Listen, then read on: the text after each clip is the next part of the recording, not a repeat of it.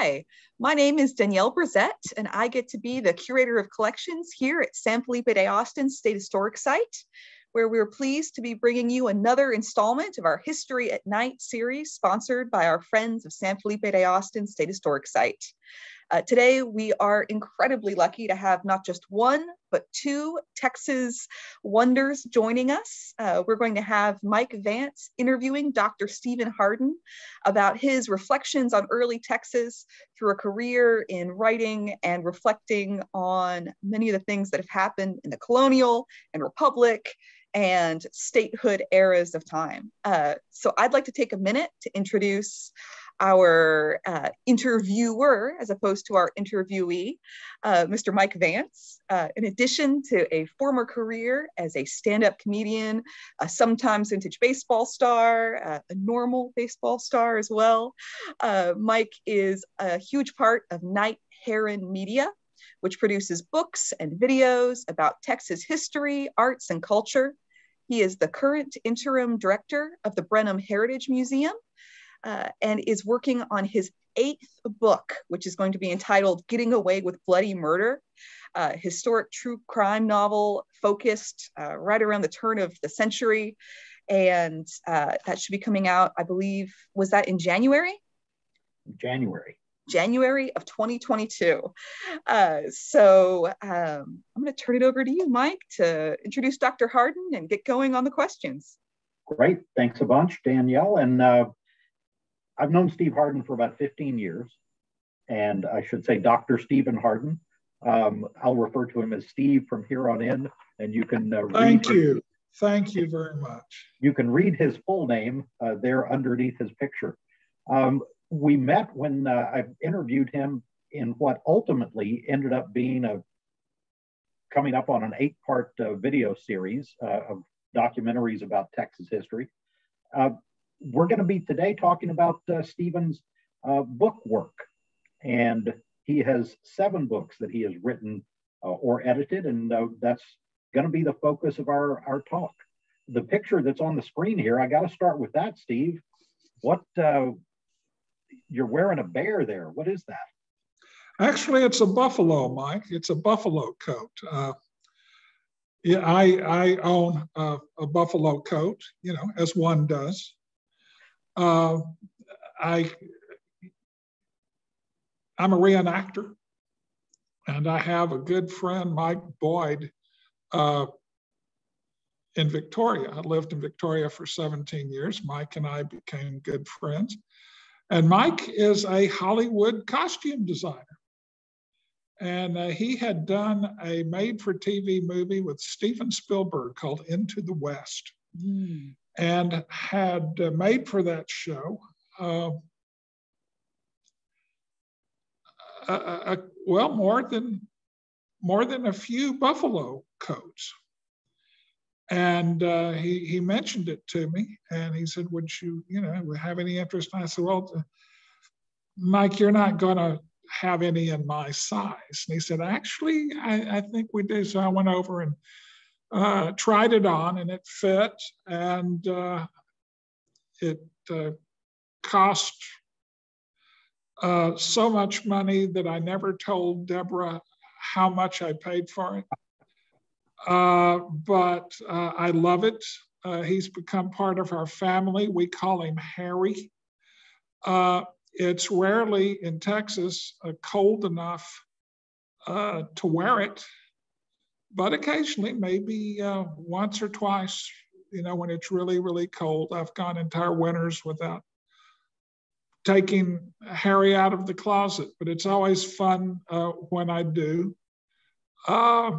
And you find out real quick why Indians used to sleep under buffalo robes, because it's warm.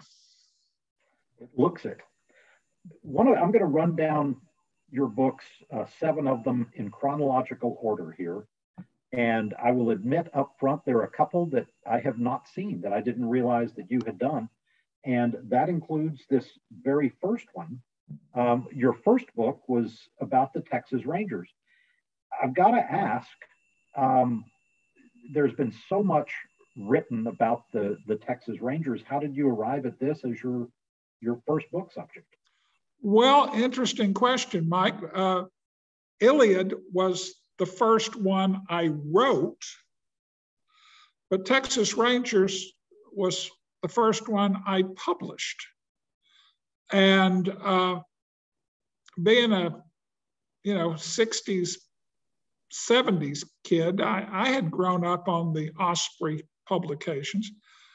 I admired them and thought it would be neat to contribute to that series.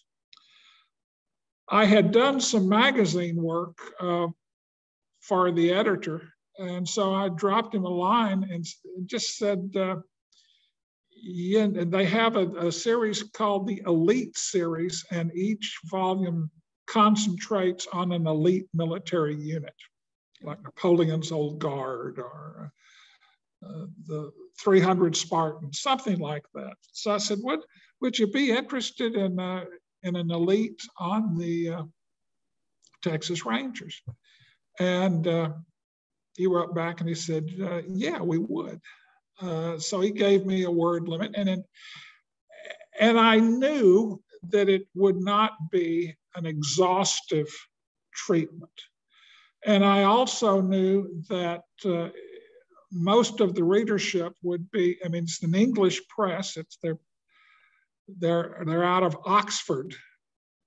And so this is a book about the Texas Rangers, an introduction for people I had to assume knew absolutely nothing about the Texas Rangers. So to the degree it succeeds, I've had a number of people tell me that their kids really liked it. And I think it would be a good book, your first Texas Ranger book. It's lavishly illustrated, both with original plates and photographs. A funny story about one of those photographs. I was talking about Frank Hamer, and of course, he's the guy who finally tracked down and killed Bonnie and Clyde. And I included what has become a stock image of Bonnie and Clyde. It's the one, I'm sure you've seen it, Mike. She's brandishing a sawed-off shotgun and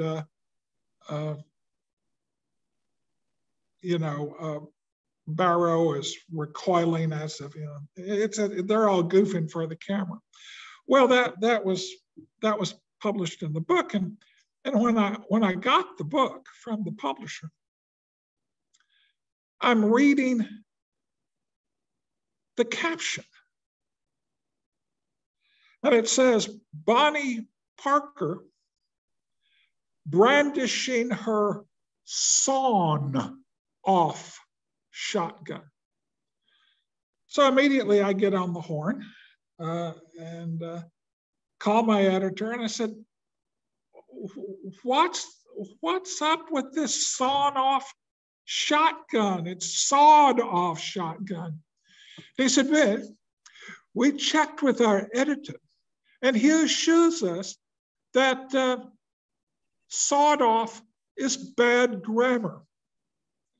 So, friends, if you read this book, please don't think I'm a blithering idiot. I know it's sawed off, but that's one of the pitfalls of working with an English editor. And I asked him, I said, well, do you also, would your editor have told you that it's Bronco Burster? So, I knew they were going to spell neighbor weird. I knew they were going to spell color, but sawn off shotgun is simply beyond the pale. And I'm still embarrassed by that. Why they can't just speak American like we taught them to? Yeah. This Ranger book came out 30 years ago, and there's been a lot of scholarship about the Rangers, particularly the 1915 in the valley and along the border. Has your personal view of the Rangers as a historian changed at all over 30 years? Somewhat, yeah. Good and ill. I was attending a conference one time, and one of my woke colleagues was lambasting the Rangers for their misdeeds and abuses, which is perfectly valid. I mean, nobody's above reproach. But I thought it was, his criticisms were lacking context. And these were a bunch of college students. So during the question and answer session, I said, now, you're college students, so I know you all have one of these.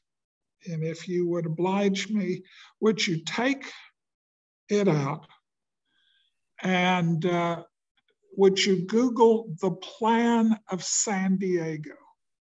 The plan of San Diego. And they did. And as you know, the plan of San Diego was and I use this term advisedly, a genocidal plan to kill all Anglo males north of the river over the age of 10. So it's not, I mean, that's, the Rangers got word of that. That's what they're reacting to. I'm always accused of being a reactionary, but I think I would have reacted to that. So it's not like a bunch of Texas Rangers are sitting around the cantina and one of them suddenly says, hey, I've got an idea. Why don't we oppress innocent Tejano ranchers? It was a response to a real threat. And people says, well, Steve, the plan of San Diego never materialized. I said, why do you think that is? You know, because the Texas Rangers were down there preventing it from happening. So, yes, I'm not saying that there weren't abuses. I'm not saying that there weren't bad eggs. But I'm also saying they had some justification. You mentioned Iliad. Texian Iliad is, and we've talked about this before, your best known book, and I would assume the best selling. Far and away the best known, the best seller. I've sold over the years somewhere around 30,000 copies of that book, in excess of 30,000 copies.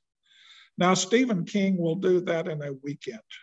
John Grisham will do, but for a nonfiction work of history, that's pretty good. It is. And what it was published in 1994, and it's never been out of print, for which I'm extremely grateful to University of Texas Press for keeping the book in print that long.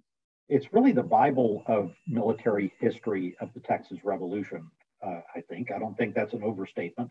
Well, you're very kind. You know, every time I open it up, I see things. I say, oh, I'd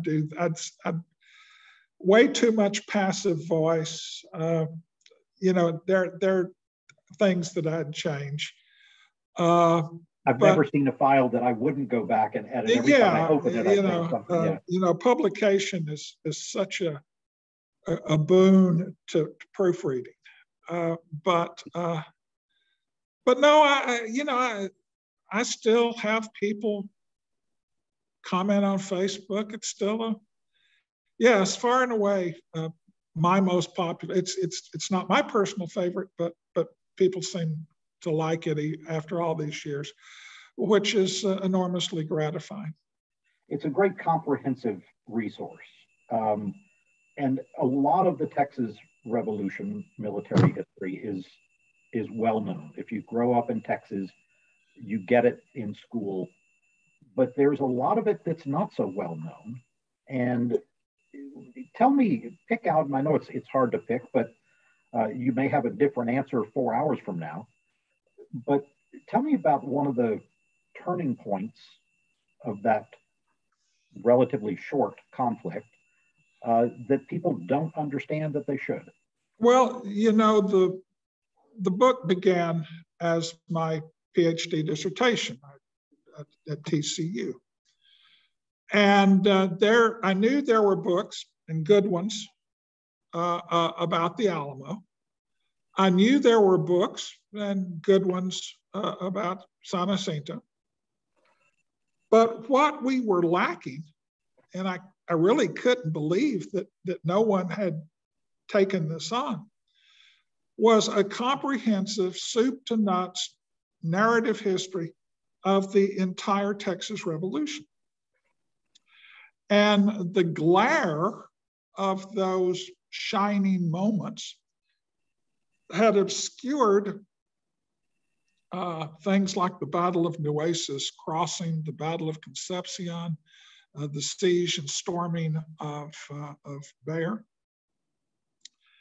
And of course, you can't write a book about the Texas military history of the Texas Revolution without talking about the Alamo and San Jacinto, and I do. But I thought and still think that if the book makes a contribution at all, it's because it tells the whole story. And even if the Alamo is all you're interested in, you really can't understand the significance of the Alamo if you don't know what comes before and after. And that's what I tried to do. We were talking about turning points. I think a turning point that's been overlooked is the siege and storming of Bayer, which I mean, that's real important. But in people's hurry to get on to the, I'm a Texas history professor, and I tell people I have a love-hate relationship with the Alamo. Of course, if you are a Texan, you are obliged to remember the Alamo. The problem being is that a lot of Texans remember the Alamo to the exclusion of everything else in their history. And so, like I say, I have this, what I wanted to do was tell the story of the Texas Revolution in its entirety, not just the Alamo, not just Goliad, not just San Jacinto. But even now I have, friends who say, well, this is Steve Hardin, he wrote a book about the Alamo. And I just sort of sigh. You did, and we'll get to that in a second, but not this book. Up next, and we're going to go through these, and I want to talk about some of the history behind them as we do. Sure. The third one is one that you edited, and you made the comment when we were talking earlier that you think this is your most obscure title. I'm sure it is, because Discovery Enterprise, I don't even think they're in business anymore, Mike. But I'm sitting in my office down at the Victoria College, and I get a call. And this guy, I think he identifies himself as editor of Discovery Enterprises. I assume they're in New York City, but somewhere up north. And he said, we have this book series, and we'll send you some so you can see. And what they are is documents, historical primary documents. And what you would do is select the documents that are illustrative of the period. And you'd write a general introduction to the documents, about 10 pages. And you would write an introduction to each one of the primary accounts. And that's pretty much it. And that's what we do. Could you do one of these for us? I said, well, if the money was right, why do you pay a fellow for doing one of these? And they said, well, normally we pay about $700. And I said, well, make it $1,000 and maybe we'll have a deal. And even then, $1,000 wasn't a lot of money. But I figure this is not going to take a lot of time. I can knock this out. And the thing about editing work is it always, always, always takes longer than you think it will. So I earned my $1,000. Oh, and a funny story about this book. I send them the manuscript, and a couple of months pass, and I get a cardboard box with the books, and I'm thumbing through it. And I believe it was Lamar's inaugural address. And what he had actually said is that Texas was born in a Spartan spirit. But somehow it got garbled. And in the book, it says Texas was born in a Satan spirit. And I can't believe, I can envision myself being crucified by the daughters of the Republic of Texas. And so I call up my guy, the guy who had contacted me. I said, this is, look, I sent you an electronic copy. Somebody had to change this. I now know it was probably autocorrect, but for whatever reason, and he knew I was very upset, and they did a whole new print run. But I still have some of the satanic editions. Have you put any of the satanic editions up at some phenomenal price on eBay? Oh, no, I hope they never see the light of day, Mike. You know what they're good for, and I've done this on more than one occasion when I'm sending cash to people. I will put the cash in this book, so if it's open, people say, oh, just some dumb book, you know. But people get the book, their cash is inside, and that's about all they're good for, the satanic editions. But I guess that I haven't checked in a while. I don't even know if it's available on Amazon.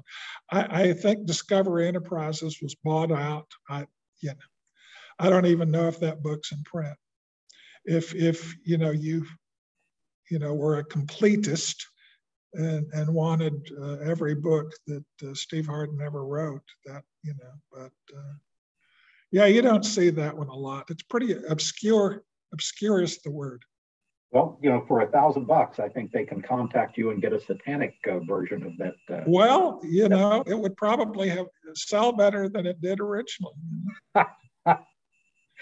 Maybe we could sell them to the black, fingernail crowd. Did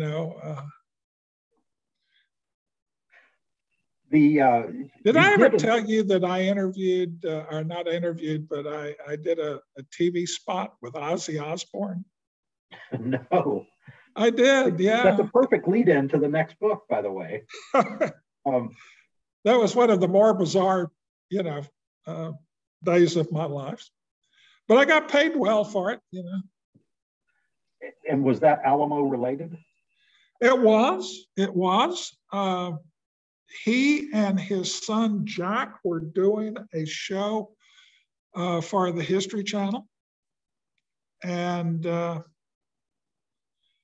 they revisited the Alamo. And remember, in his wild days, Ozzie, while he was drunk out of his mind, and I'm not betraying any secrets, right, urinated not on the Alamo. I hear this all the time. Ozzy Osbourne urinated on the Alamo. He didn't. He urinated on the Alamo cenotaph, which is almost worse. But he was rounded up and taken downtown and barred from playing San Antonio for many years. But he made amends. He gave a generous donation to the daughters, and this was his kiss and make up tour. So they invited me to come down to give Jack and Ozzy a tour of the Alamo, and it was all very hush hush. I was sworn to silence because, of course, when you're Ozzy Osbourne, you can't go anyplace, and for me to give them this tour of the Alamo, we were going to have to fly under the radar. Well, a San Antonio city councilman let the cat out of the bag. And when we showed up down at the Alamo, it looked like the cast of, the 10 Commandments. All these Ozzy people. And Phil Collins is another rock star friend of mine. And you talk about, and I've met some of Phil's fans. Ozzy's fans are a whole different cast. I was with Ozzy's personal assistant. We were sitting in the car waiting for Ozzy to arrive. And this lady, and she wasn't a girl, she was a grown woman. She came up, she says, "Excuse me, are you with Ozzy?" And I said, "Well, yes." She says, "Well, do you think he'd sign my arm?" I said, "Excuse me?" She says, "Yeah, I want Ozzy to sign my arm. And then I'm going to get a tattoo over his signature, so I'll always have it." And I said, "Well, no. I mean, we're here to shoot a documentary, and I don't think Ozzy's going to have time to sign autographs or your arm or anything." And she said, you don't?" I said, "No, I don't think that's going to happen." And she seemed very disappointed, and I don't think it was, but it was, it was the first time that I really got a sense of how these guys can't go anywhere without being mobbed. And I've got a picture somewhere of me and Ozzy, So that was one of the more bizarre, as a historian, I've, it's taken me places that I could have never imagined. I've met people. I mean, I've flown on a private jet with Phil Collins, but hanging out with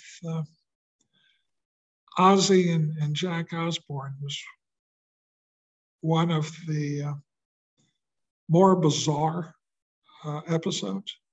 Well, your Alamo book from 2001 was another British book.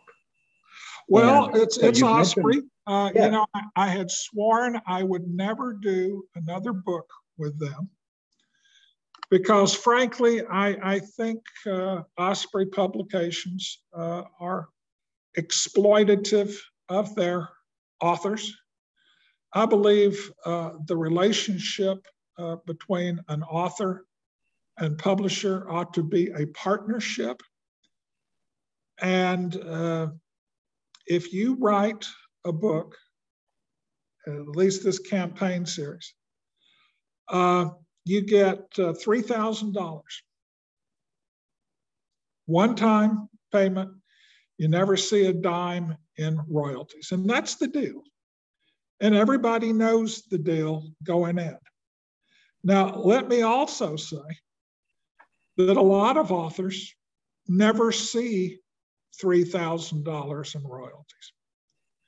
So, but I wanted to take my wife to England. We have friends over there. And I called this my England book. I did it for the money.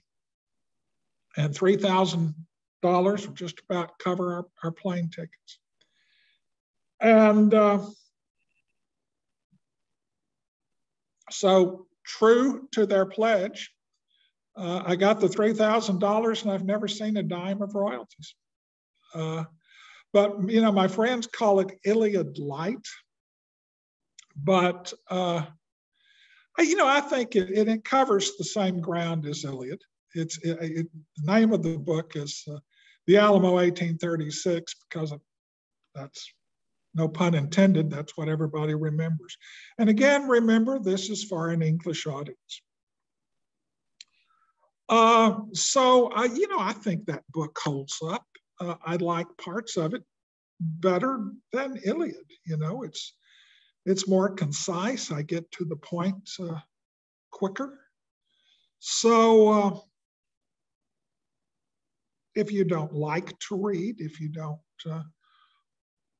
you know, want to take on something as large as Iliad, this is maybe a nice alternative. And again, it's a good introduction for young people. So, yeah. As long as we're on the Alamo, around a few years after this, you ended up being the history advisor to the movie. The 2004 John Lee Hancock feature film, The Alamo, with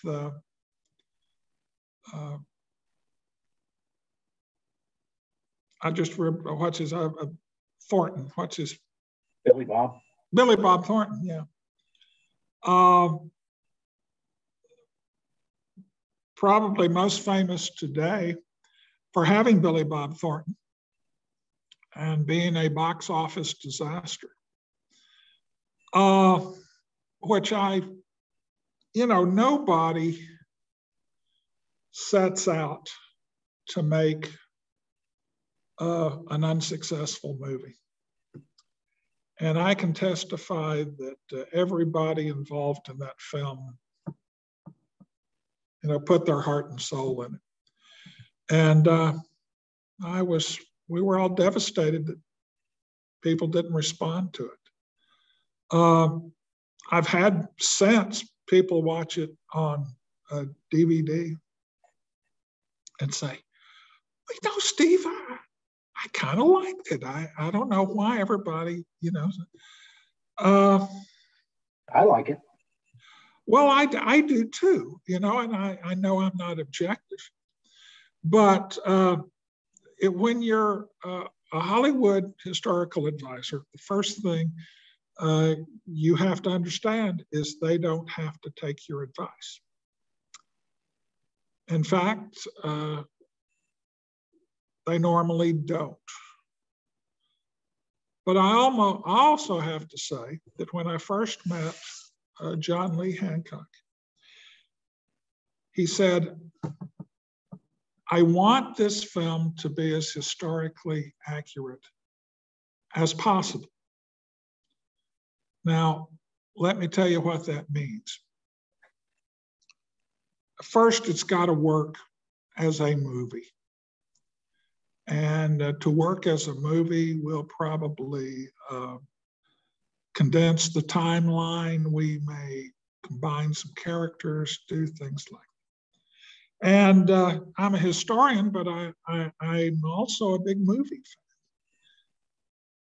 fan. So I understood that. And I said, no, John, I'm okay. I don't have a problem with that. And also, when you're a Hollywood historical advisor, you have to understand what your role is. You're not trying to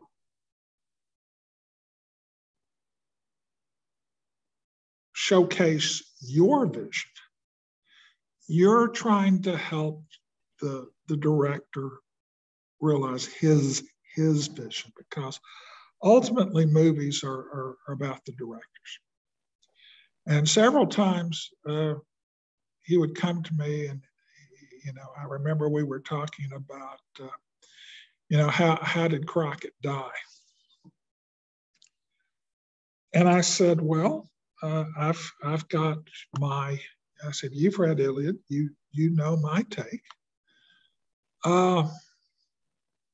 But John, ultimately, you're going to have to decide what your take on the story is.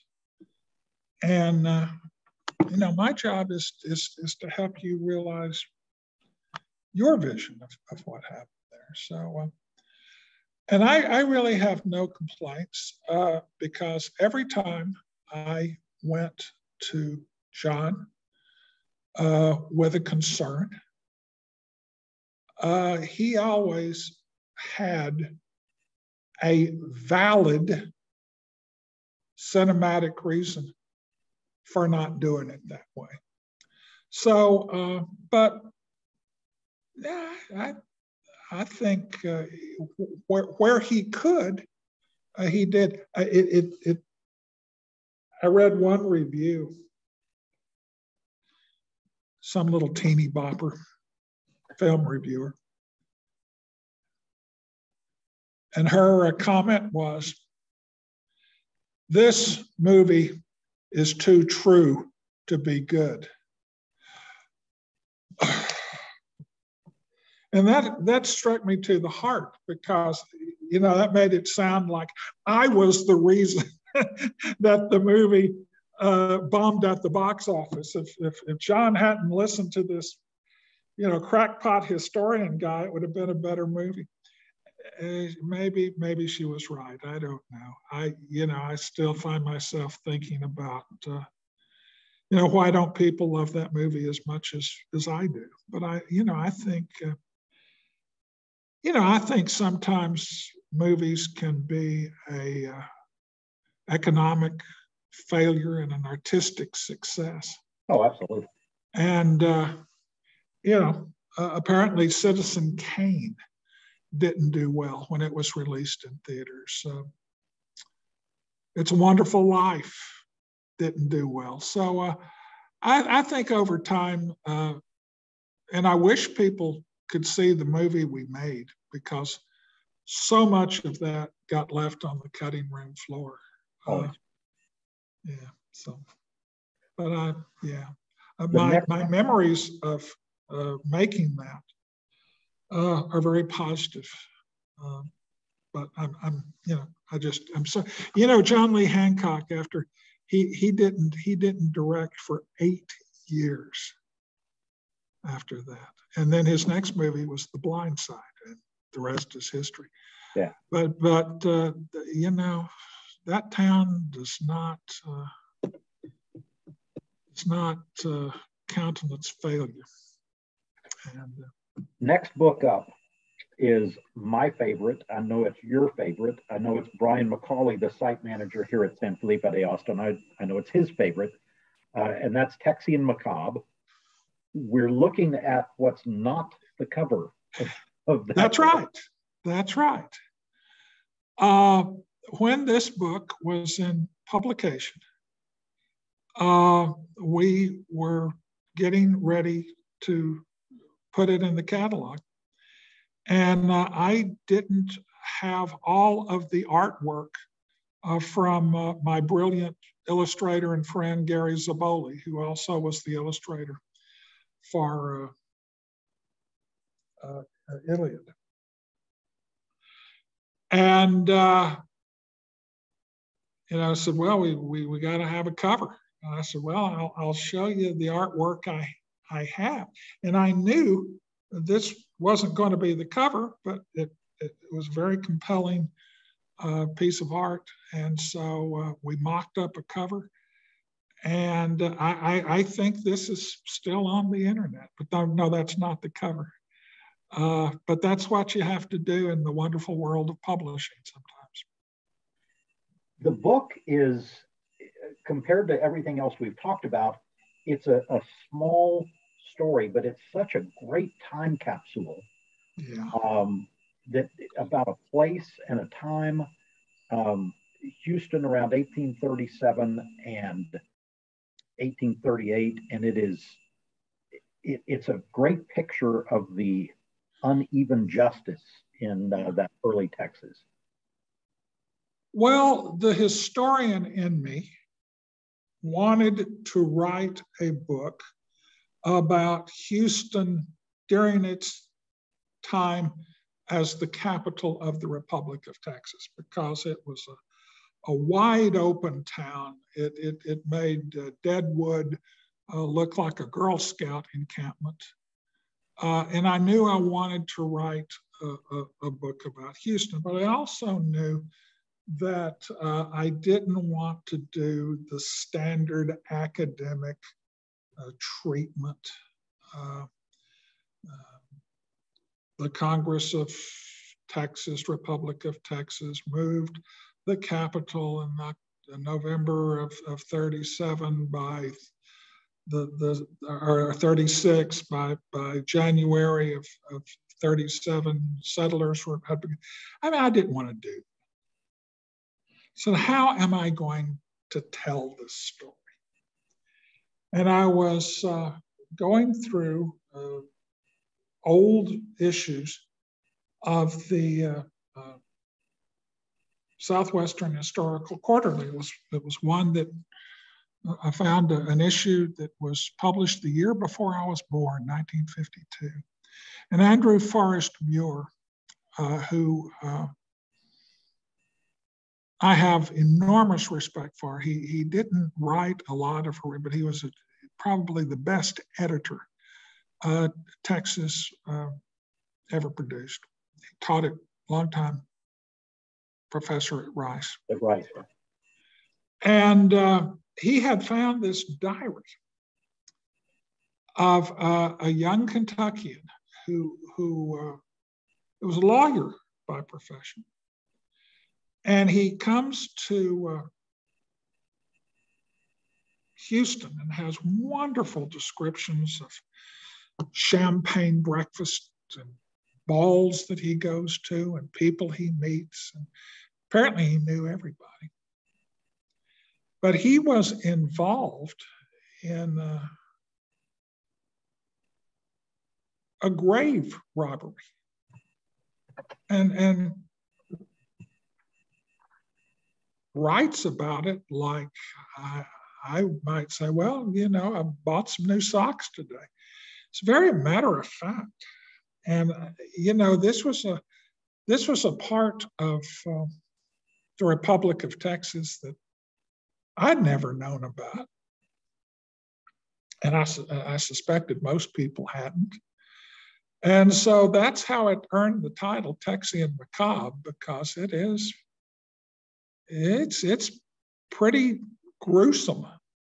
And the young man who is executed, there's a delicious irony.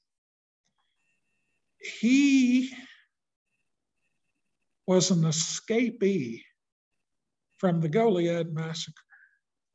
And because of that, and later fought at the Battle of San Jacinto, had all sorts of adventures. But he ended up in Houston, Texas, and he murdered a fellow. And he was tried and hanged along with another murderer. But one day short of the day 2 years before that he would have died at the Goliad massacre. And the fact that he was a Goliad massacre, well, the night before he was hanged, the upper crust of Houston had a ball celebrating the Goliad massacre. Now, I thought that was weird. I mean, and it speaks to the different sensibility of people in the 19th century. I mean, yeah, you might observe the date, but to have a ball, so they celebrate his comrades, and the next day they hang him. You know, it cuts no mustard. And I argue in the book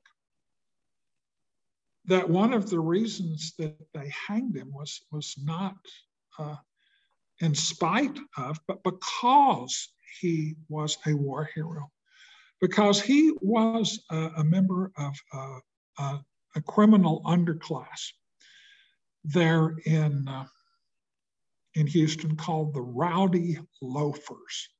And people come to me and say, Steve, well, that's Rowdy Loafers. That's great. I said, look, no, I didn't make that up. That's what they call them. So they wanted to send a message to the Rowdy Loafers. If we hanged David James Jones, who was a bona fide war hero, what do you think we're going to do to you? So you'd better, you know, if you ever go to Houston, you'd better walk right. You'd better not gamble, and you'd better not fight. You know? So, which, by the way, I put that passage in the at the beginning of the epigram. But yeah, it's true crime. It's got a murder mystery. It's a great story. It's a great story, and the book just wrote itself, and I've never had more fun. I was up at the Texas State Library and Archives researching the book, and my good friend Donley Bryce said, Steve, I think I've got some documents that you're going to want to look at. And boy, was he right. And kudos to Donley, because I would have never found this on my own. You know, a good archivist is worth his or her weight in gold. Boy, he did me a solid this day. And a great guy, too. Just a wonderful guy. I miss him.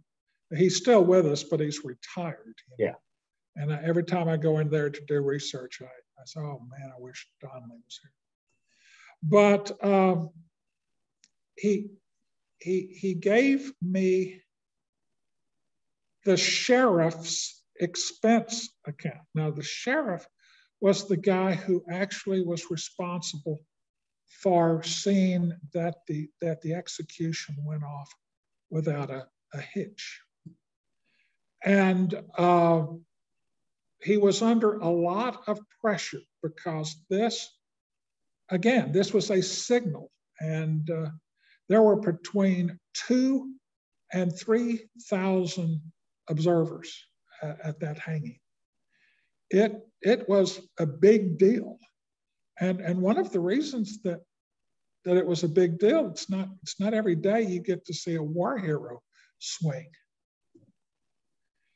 So I'm reading his expense account, and he comments that neither one of these people who are being executed had a pair of socks. And so he dipped in to his own pocket to buy the condemned a pair of socks so they would have a decent appearance. Not on the scaffold, they were on the back of a horse cart. Mm-hmm. And they erected gallows, put them on the horse cart, put them in the horse cart. But again, that 19th century sensibility, which is so different than our own, he says, well, you know, propriety dictates that these guys have a decent pair of socks on the day they die. Of course, he wants to be reimbursed, and was, but it's that kind of detail that makes history come alive and also makes us aware that these people aren't like us. They viewed their world through an entirely different lens. And, I sometimes lose patience with, well, it really doesn't matter which period of history you're talking about. People are all the same. No, they're not. No, they're not. How could they be? These people didn't have penicillin. You could cut your finger and die. These people didn't have ATMs. These people didn't have microwaves. These people didn't have central heating. No, these people were fundamentally different than we. And that's why I study history, to try to understand the ways they were different. That's what I find fascinating. That's what I find fascinating about this book. But I still don't think that book has sold 5,000 copies. Well, it needs to. I agree. I think, again, you don't know why.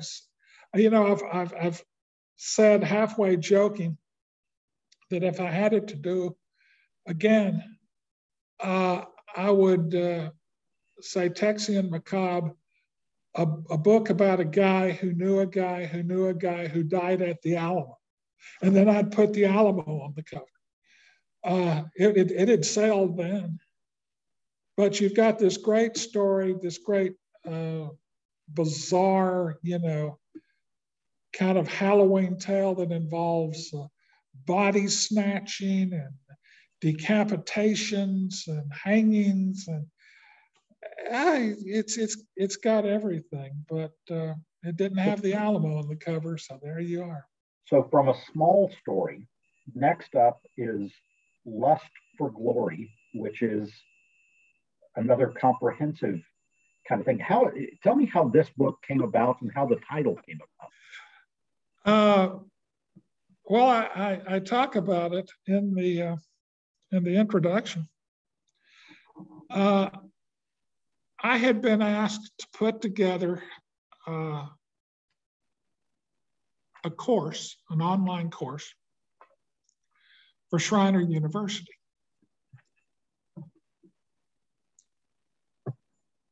And the course I put together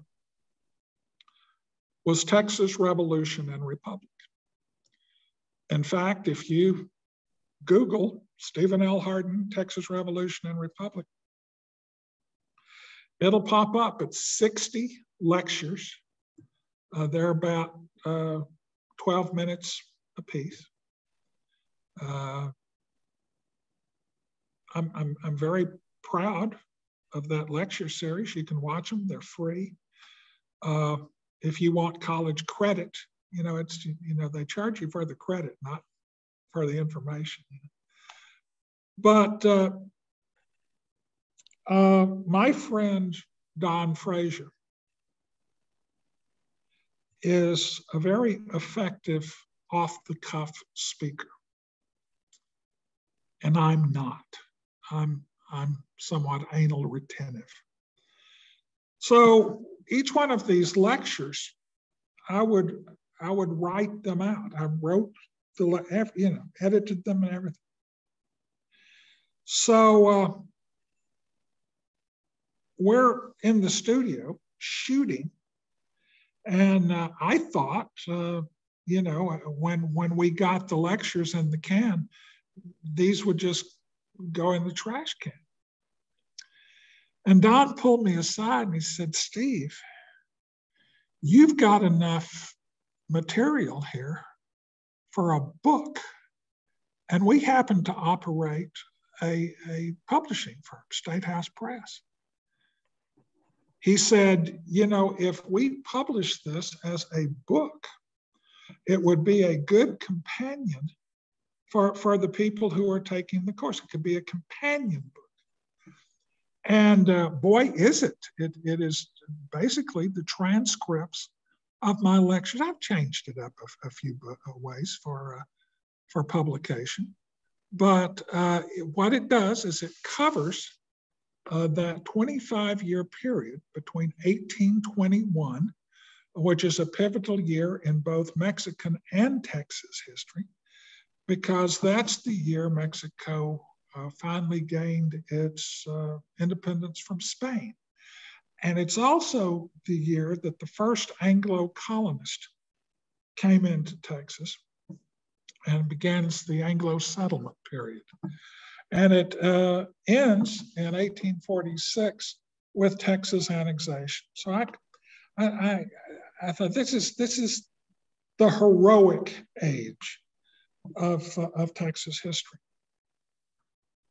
And Don thought, and I thought too, that this would be a good book, not necessarily for academics, because academics probably already know all of this, but for new Texans and old Texans who, it's been a long time since 7th grade Texas history.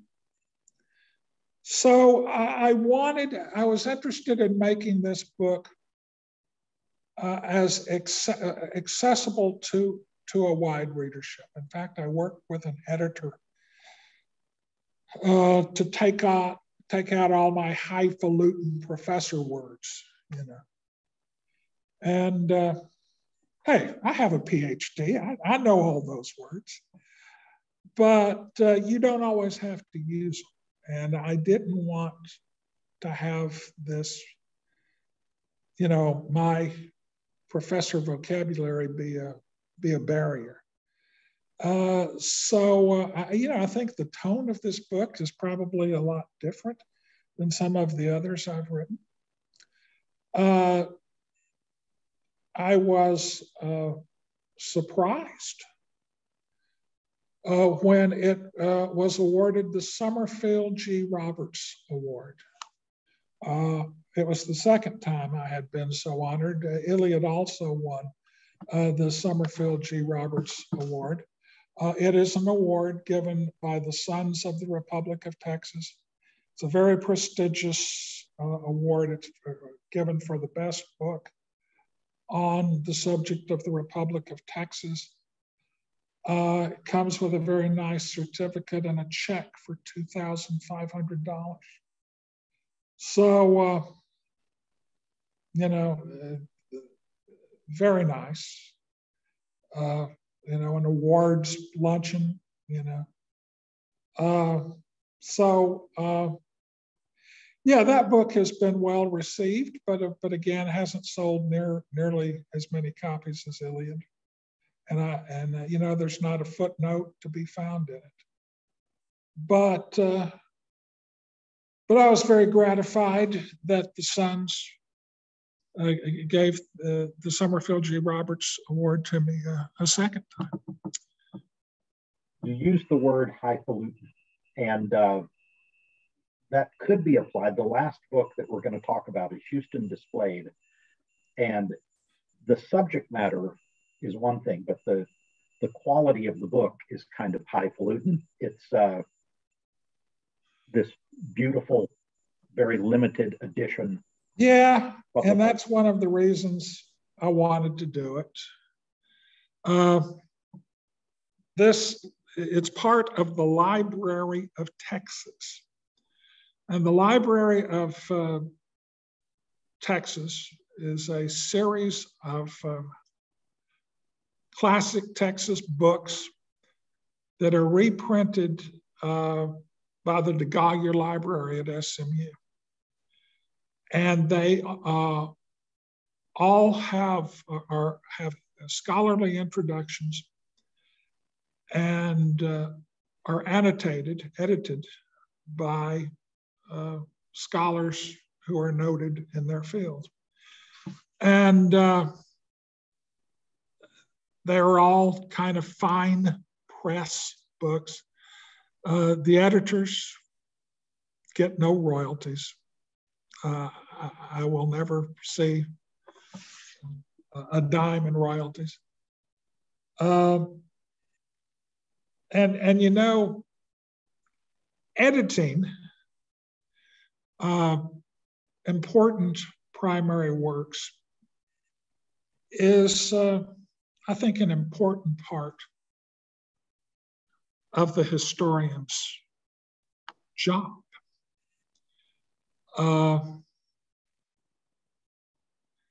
And I found, in fact, I discovered Houston displayed, or who won the Battle of San Jacinto. It was ghostwritten by a guy named Robert M. Coleman. It was published in Velasco in 1837, soon after Sam Houston was elected president of the Republic. And Coleman did not like Houston. And this book, well, it's not a book, it's a 38-page pamphlet, small print. And the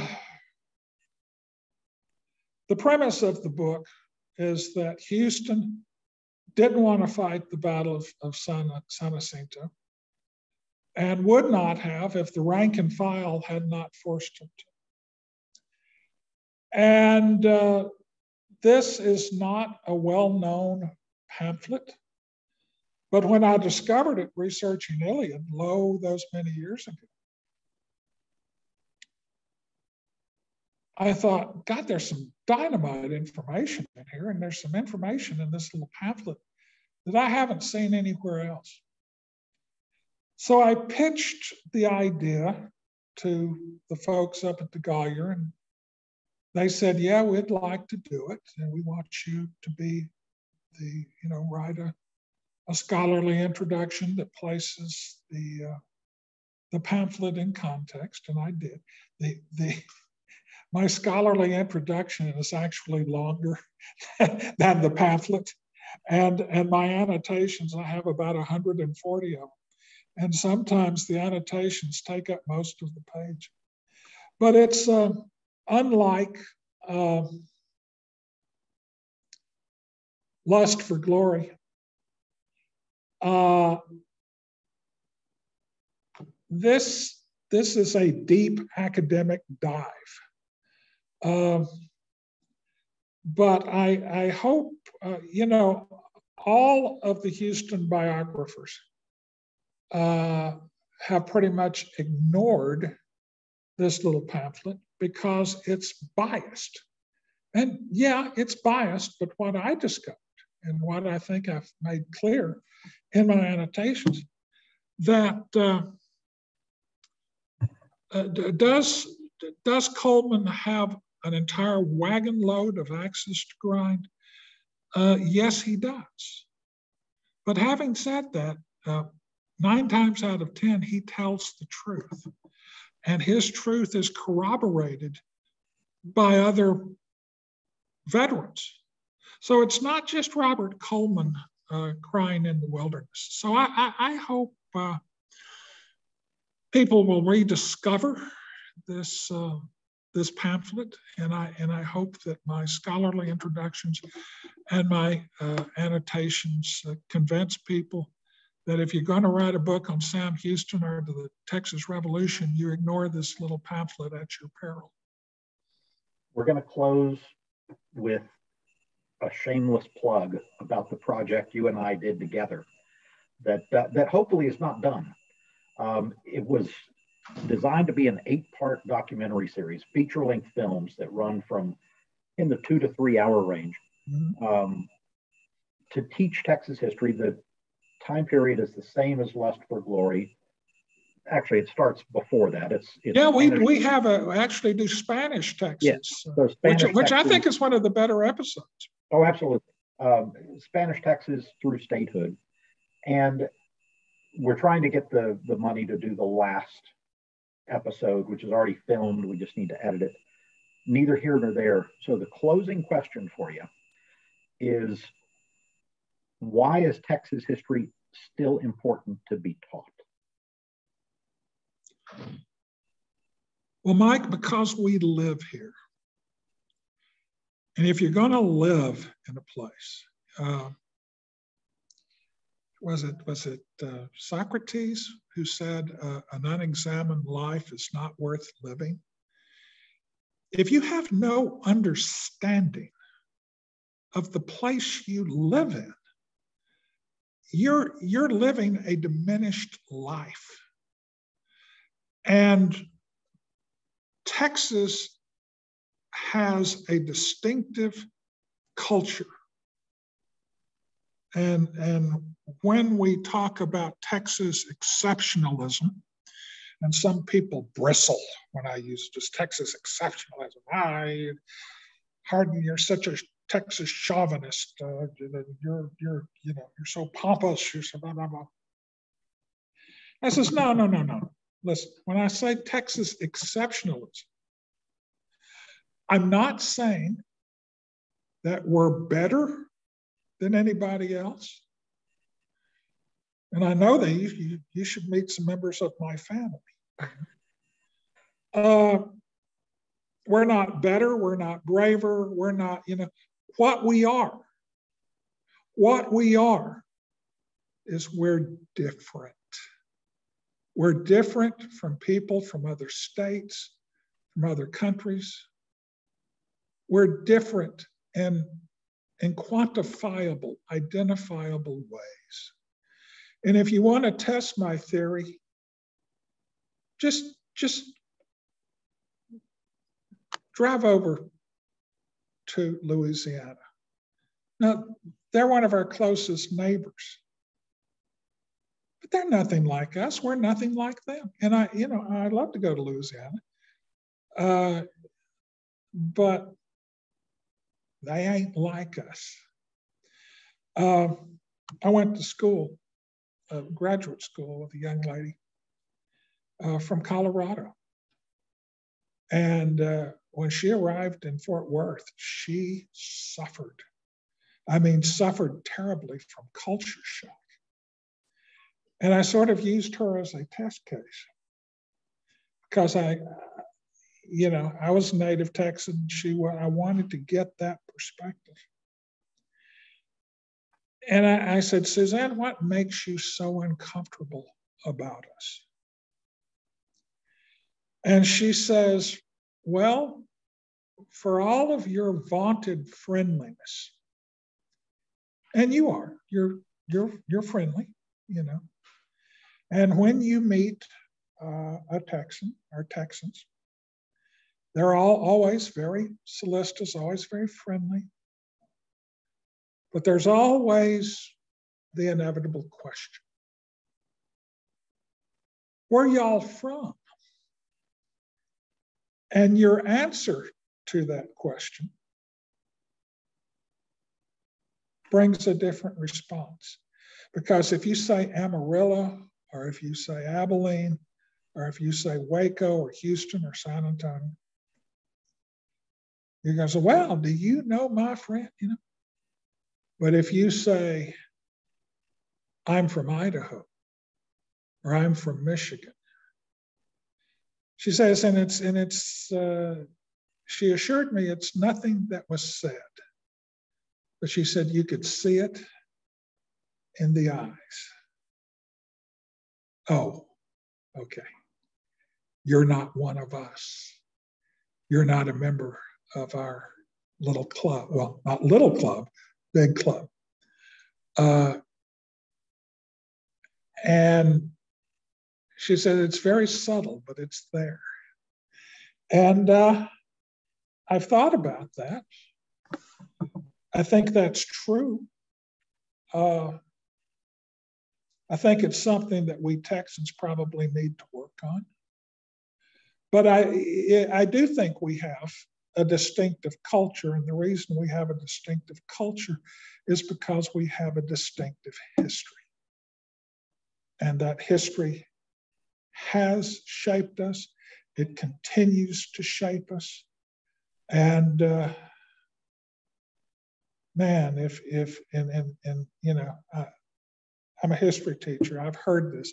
Well, history's boring.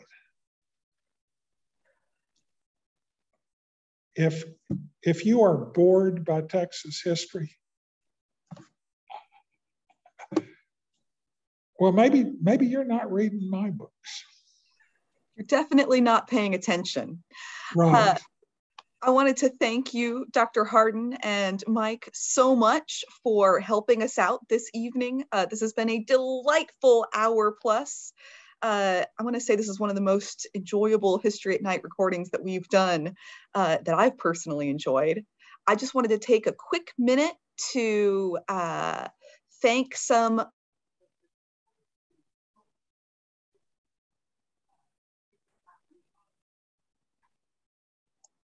our friends of the San Felipe de Austin State Historic Site, our museum staff and support in Austin with the Texas Historical Commission, and especially Mr. Steve Fly, who helped to underwrite this evening and bring Dr. Hardin to speak with us here in the museum and also online through this recording. If you'd like to get in touch with us, please do. The museum is available at the moment. We're open Wednesdays through Sundays from 9 a.m. to 5 p.m. And we've opened our brand new Via de Austin, which is a must-see for anyone in the state.